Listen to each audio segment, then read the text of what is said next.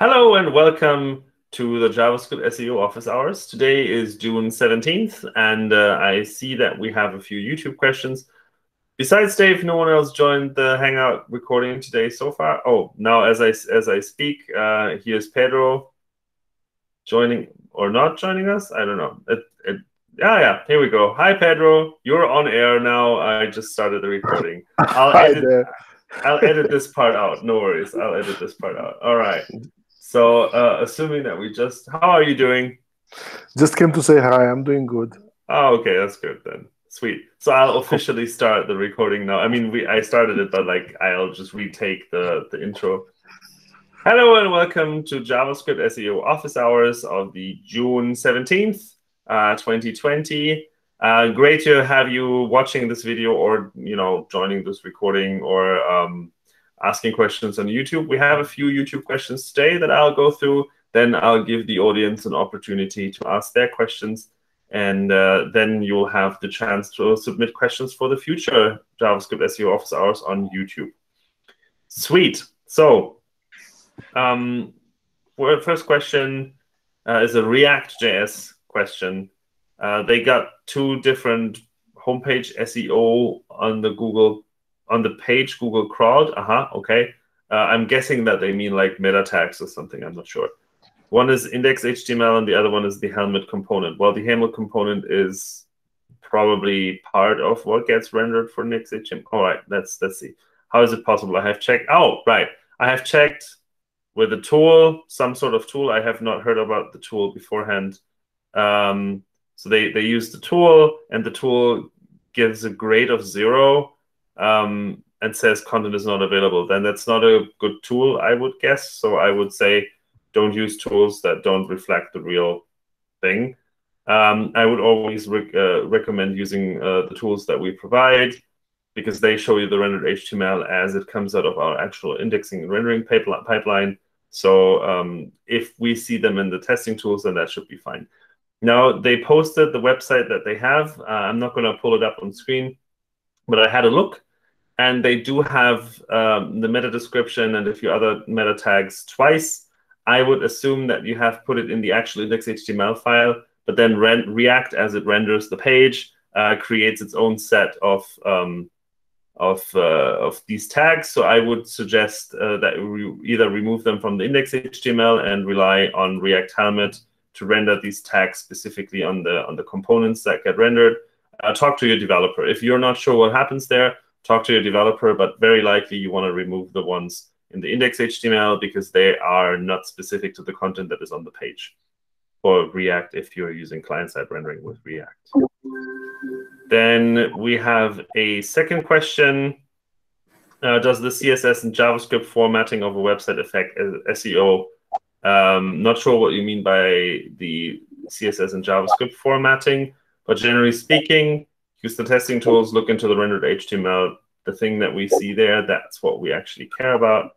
So if you feel like I'm not answering the actual question, try to give me more details for the next Hangout so that I can answer the question better.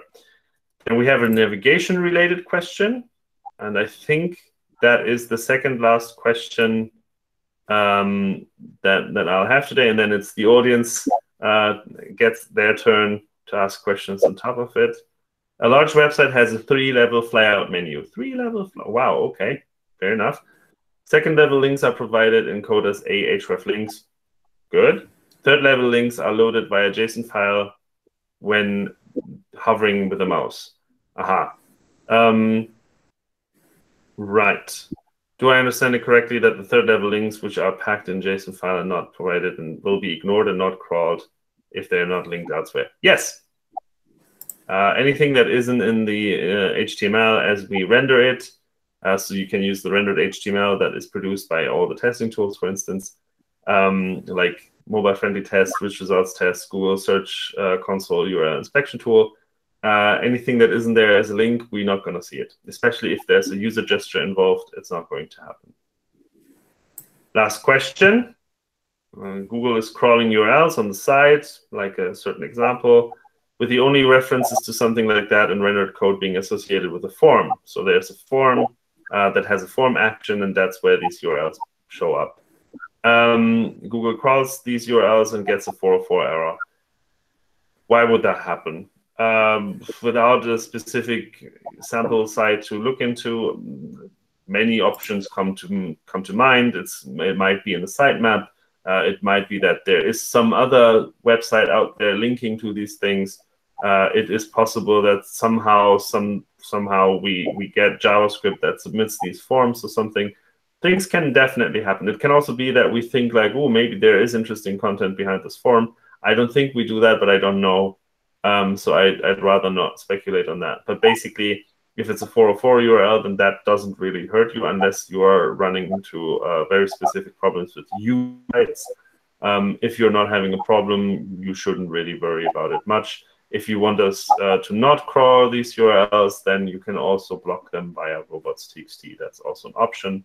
Then we won't crawl them anymore. But generally speaking, if it's a 404, I don't see that as a problem. There's nothing then for us to index. And besides maybe crawl budget, if your site has millions of pages, that shouldn't be a problem. Awesome. Sweet. With that, I hope that was helpful for those who posted questions in YouTube. If not, feel free to post follow-up questions for the next thread. And now I'll open it up to the audience. Anyone questions in the audience that you would like to ask? Hi, Xiao. Hey, Martin, how are you? I have a follow-up question. I think one of the YouTube question touched base on that a little bit about CSS and JavaScript. I remember several weeks ago, I asked you if we block CSS JavaScript is a problem or not. You say, no, it's not considered cloaking. But in some cases, we let them crawl, but sometimes we return robot non-index, and sometimes we don't let them crawl then. Even the content is like textual content itself doesn't change. They do change some user experience and some functionality of JavaScript sometimes. Do they be beneficial? I mean, if you don't let Google crawl, then it's not considered cloaking. But if we let Google crawl, then and let them index them, is it beneficial to help Google better understand and in turn beneficial for SEO? So if you're giving us a no index, then that doesn't mean that we can't crawl them. So we would still crawl them. We would just not put them in the index. But I don't think we would put them in the index in the first place. So that's already a little bit of an edge case. When you block us from running JavaScript and CSS, then you are running into a situation that can potentially be problematic. For once, if there is content that somehow gets generated from running some JavaScript, then we are not going to see that content. It can also be that, as you say, like if you have user experience improvements, such as lazy loading that isn't using native lazy loading, but you have some JavaScript library that does this correctly, then we might not see the image URLs unless you use the NoScript workaround. So I would not block Googlebot from using and crawling the JavaScript and CSS files. From what you said, you say that Google don't index CSS or CSS or JavaScript. They don't. So how do they know that? Then how do Google know that what's happening on the page? Yes. So I think what might be the problem here is a misunderstanding of what is crawling and what is indexing and what is rendering. These are three different distinct things. Oh. When we crawling just means we make an HTTP request and fetch the result back. If you use robots.txt and say disallow crawl, that means we can't make this HTTP request. That is a problem because then we can't execute the JavaScript because we can't download the JavaScript, right? That's one thing. That's crawling. Then we render, which means we take the crawled JavaScript and run it in the browser, and then whatever content that produces on the page that includes that JavaScript can be put in the index. And that's the third stage, where we say, like, here is content that we want to potentially show to a user, so we put it in our database, so to speak. Normally, JavaScript does not have interesting content for us to show to a user because it's not really a website. It is just an asset to another website. So we would index the website that uses the JavaScript, but not the JavaScript file itself. So we wouldn't put like application.js in the index because that's not something that we would ever want to show to a user. We would crawl it, we would render it, but we would not index it. So the robot no index HTTP header on JS or CSS is meaningless in the first place. Oh, because Google don't do it in the first place. Pretty much, yeah. There are certain situations where sometimes we get it wrong and then put something in the index, and then you can remove it from the index using that. But it's very, very rare that that happens. So Google don't index the HTML file itself in Google index. The HTML file, yes. The JavaScript file, no. So when Google indexing a page, is indexing the DOM, rendered DOM, or the HTML. Well, the rendered DOM is pretty much what gets, and also not even that. So it is even more complicated. So basically, what happens when we index is we take the URL that we are getting from wherever, link, sitemap, whatever, and then we index a bunch of information about the content on the page. And the information on the content in the page comes from the rendered DOM, but it isn't exactly the rendered DOM. I see. Another thing that I found kind of interesting is that I realized some pages is blocked by robot text, but some URL that redirect to that page is not blocked, and Google sometimes still rank those URL that redirect to the block page. So Google knows that that URL is redirect to that page, and they can see the page that being blocked but being redirected to. Wait, so you have a page A that redirects to page B, and page A is blocked by robots.txt, or? Page B is blocked by robot.txt. So right. And then Google rank page A very highly, which indicate that Google actually know that page A link redirect to page B, and they consider the content of the page B because they can see that.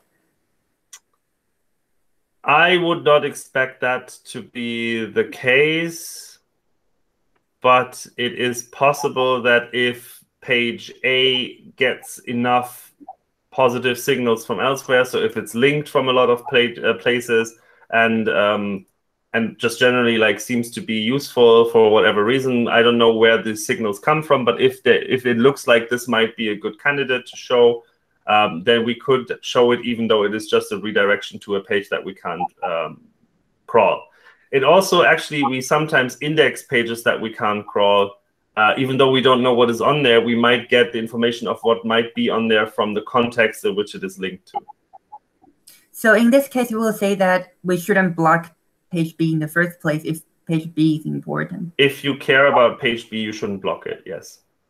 Okay, go back to the JavaScript thing. Sorry, I just want to finish that out. Just you say that if they have contextual problem, it's a problem. But if let's say there's no contextual problem, textual change from JS or CSS, it's just user experience.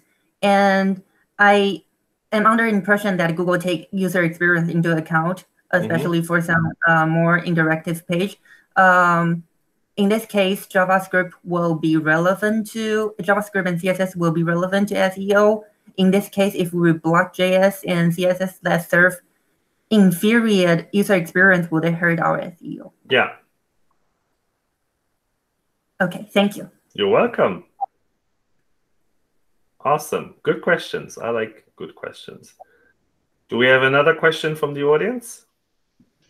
I'd like to ask one if that's okay. Sure. Is there any way to reset the performance observer between routes? So if you've got an SPA site or something like an upside that's hydrating, it begins collecting on the first page you hit, but then you go to a different route, so you go to a different page, and it's kind of then the sum of two because it is one page. Is there some kind of method that you can reset between the two so you're getting the proper CLS, the LCP, etc. data from that page? I don't think you get an opportunity to reset it. That's a really, really interesting question, and I wonder how we would go about that, because technically the browser, in a single page application, the browser might not know that there is effectively a navigation happening. So I don't think there is a way to measure that. You can probably... No, you can't even use any other APIs or metrics. Yeah. I mean, the scruffy thing I've done is just kind of timestamp it and take it from there and reassess it. But yeah, that would be an opportunity. Yeah, I think you can also use. I think there's like I think it's called the user timing API that you can possibly use to build your own, but I'm not sure how well that would work. Yeah, there's like performance.mark that allows you to like set marks on the timeline, so you could maybe use that. Yeah, there's no ready-made easy solution for this, it seems. Excellent. Do you know how that rolls back into Crux data and what's sent through, or do they? Not sure. I'm not familiar with how Crux gathers its information, its telemetry. Good question. Don't know. I'm wondering if there's like anywhere where you could like bring this up. I'm pretty sure there's like the standard has. I'm not sure if the standard is like finalized. I think the standard is still pretty much in flux for Performance Observer. So this might be a question that would be good to take into the standards body, which probably is literally just a GitHub discussion for this. Yeah. The spec is on GitHub, and if you have questions for the spec, then probably literally opening an issue on GitHub is a good way. It's very likely a good way to get a feeling for what they think about this, because I'm not sure if anyone ever thought about this. So I'll post the link to the GitHub repository where that spec is being worked on. Good question. Like it. Thank you very much, Dave. All right, I think we have time for one or two more questions. Anyone in the audience? Now is your opportunity to ask.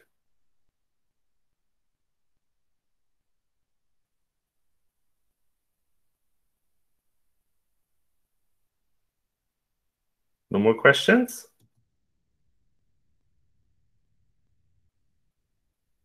Okay. So I think, let me reload the YouTube thread not to miss a question. Sometimes we get a few late birds. Oh yeah, there are late birds. I think there's now 9 comments before, and there has been like less.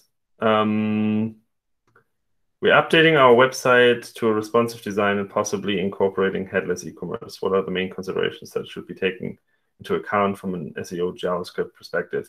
That the Google crawler can still see your content. You can test that in all the testing tools. Look at the rendered HTML.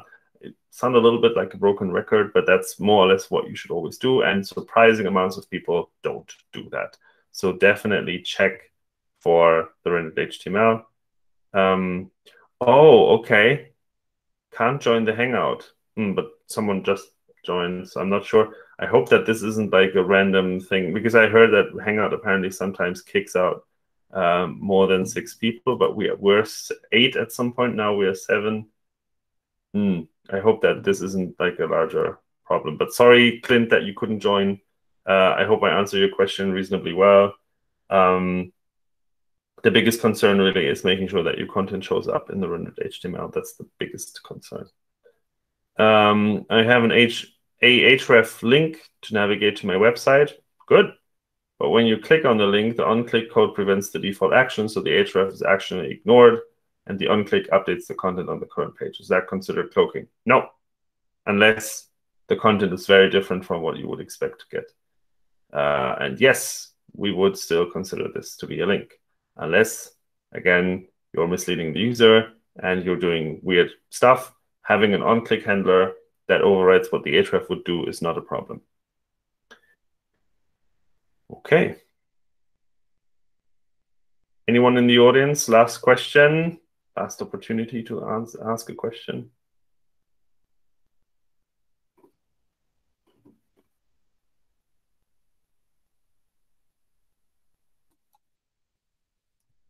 No questions?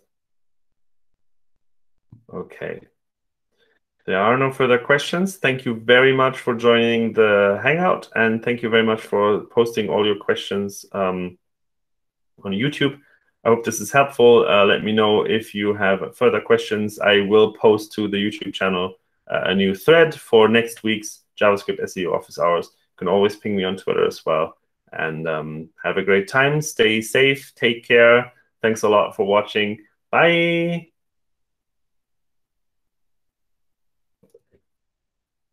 Wow.